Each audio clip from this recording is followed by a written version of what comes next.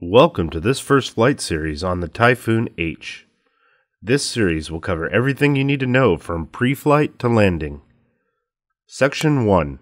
Pre-flight. The Typhoon H is a versatile aerial photography tool that is designed to get the shot with ease. With built-in advanced flight modes and safety features, the Typhoon H comes with everything you need, including a smart transmitter with built-in tablet to display vital information as well as what your drone is seeing in real time. This tutorial will cover everything you need to know for your first flight. Our first step to prepare the Typhoon H for its first flight is to charge the flight battery and the ST16 smart transmitter. All the necessary equipment is in the package. First, we will remove the Typhoon H from the protective foam package and locate the items that we need. The first thing we will grab is the flight battery charger and flight battery. Your Typhoon H includes both a wall adapter and car adapter to charge your batteries. Plug in the charger and wait for the green light to flash on top of the charger.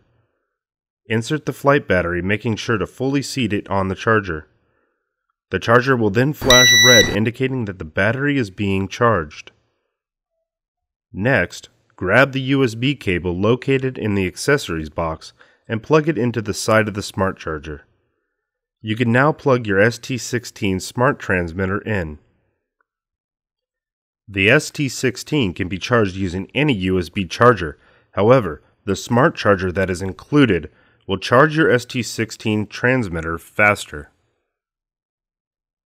When the battery has been fully charged, the charger will emit a tone and show a solid light indication. After pulling the Typhoon H out of the protective foam packaging, we will need to unfold the arms and lock them into flight mode.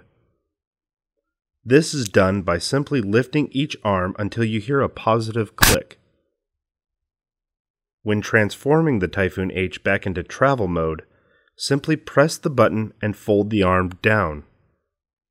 After the arms are extended, we will need to install the quick disconnecting propellers. The propellers are labeled both A and B. These will match up to the motors in the same fashion.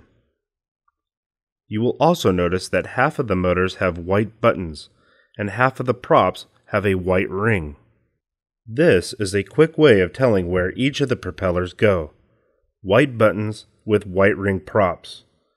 Place the propeller on the motor and spin the prop until it keys into the locking mechanism. You will then press down on the propeller while holding the motor stationary and turn the prop another quarter turn. The white ring propellers lock in place by turning them clockwise, where the black props lock in place counterclockwise. You will notice on the top of each propeller a lock and unlock icon. This will help guide you to secure or remove the prop. Next, we'll grab the included micro SD card. The card is in the accessories box inside the SD card adapter. This SD card is loaded with a digital version of the manual as well as some additional videos. Install the micro SD card into the bottom of the camera. Flip the Typhoon H upside down and insert the SD card into the slot on the bottom of the Seago 3 Plus camera with the lettering facing out. Flip the aircraft back over and remove the camera lock. Be sure to check out the rest of the series, which include takeoff, flight, and landing of the Typhoon H. Thanks for watching.